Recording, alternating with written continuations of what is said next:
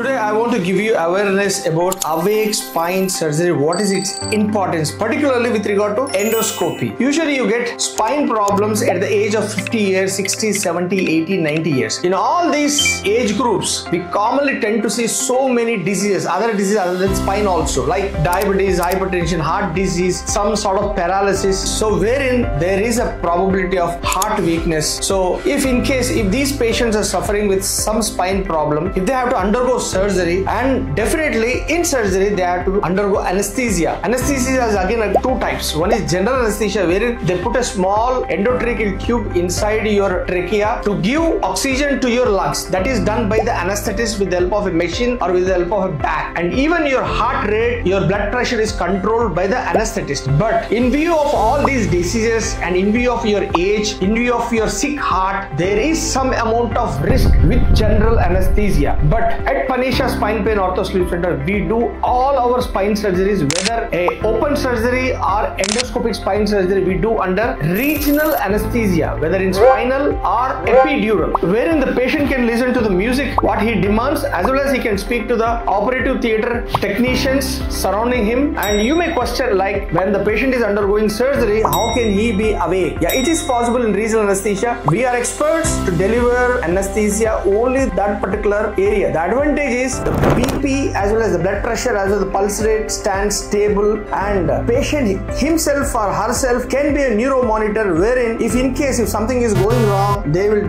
definitely give feedback. That's a beauty about awake anesthesia. But wherein in general anesthesia, patient is completely in deep sleep, deep sedation. Patient will not be in a position to give us feedback. In case during surgery, inadvertently, if something goes wrong with the surgeon and he damages the nerve, we come to know only after the patient is awake, after general anesthesia. But damage is damage. It's already done. We cannot recover back. That is the problem with GA. But in regional anesthesia, when we give with the help of a segmental epidural with only a sensory dose, definitely patient is going to give the feedback before we completely damage. You may be thinking about big terms like IONM, intraoperative neuro monitor. Even a machine, the so-called neuro monitor, also gives a feedback only the damage has already occurred. After that, in case we are putting screws, definitely there is a scope for little to troubleshoot, but not completely. So that's what I want to bring it to your notice. And overall, with endoscopy, I have already told you before in my previous videos, there is no muscle cutting, no bone cutting. It's a single incision, less than 6 mm. That's a beauty. We can do the surgery. That's why at Panisha Spine Pain Ortho Sleep Center, we give all our surgical cases, whether